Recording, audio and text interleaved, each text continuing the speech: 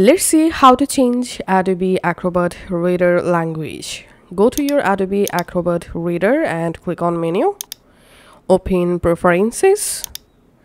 Under Categories, here we have to select Language. And then Application Language, click on this drop down. Here you will find three options. English, choose Add Application Startup, or same as the operating system. So here is the easiest way to use your Acrobat in a different language. Just select same as the operating system and then click on OK. After that, we have to change our computer language. To do that, just go to your computer settings and here you have to select time and language. Click on language and region.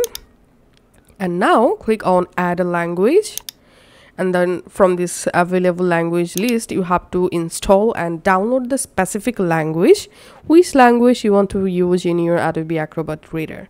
Then just click on the language and just make the language your system default language. That's how change your computer language. And after that, just close your Adobe Acrobat Reader and relaunch it. And then you will be able to easily use your Adobe Acrobat Reader in a different language. That's it.